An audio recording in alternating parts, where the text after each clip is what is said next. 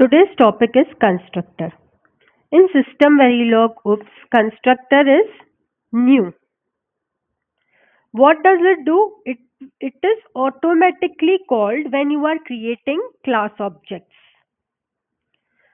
It initializes default values to your class variables. Now to understand what are default values of different data types in system Verilog, you can go through system Verilog tutorial series.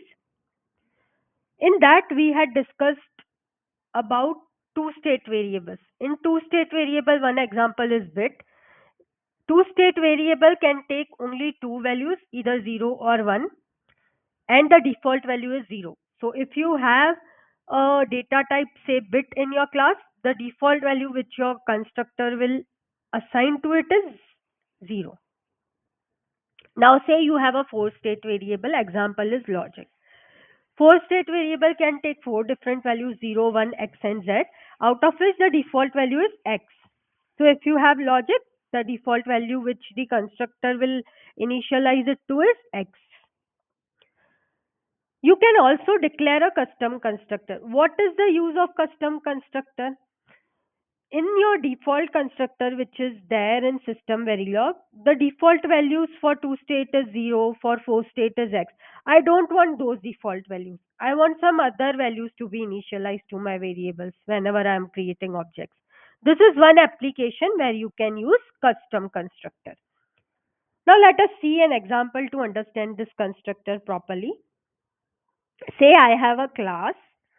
It is named as packet1. It has two variables. Two not. It has three variables. There is 16-bit address, 32-bit data, and one read-write bit which tells whether your transaction is read or write. Now I am creating a handle of this class. Packet1 is the class. Handle is p1.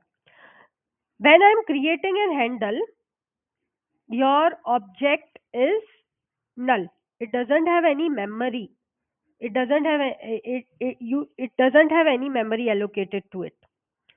But when you are calling new, the constructor new, that time your object will get a memory allocated, and the variables of your object which are address, data, read, write will get default values. Since all of that is bit, the default value which is initialized to your object variable is 0. 0 for address, 0 for data, and 0 for read, write. Let us see another example now. I have a class packet2 in which I have 32-bit header, 32-bit payload. Here I am declaring a custom constructor.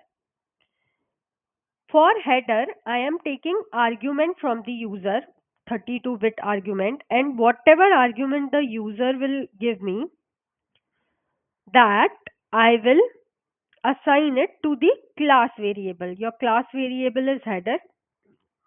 We say it as this dot header, and you are assigning it the value whatever is passed in the argument. For payload, I don't want to take argument. I want to hard code it to a certain value. So it is not necessary that you should take everything as an argument.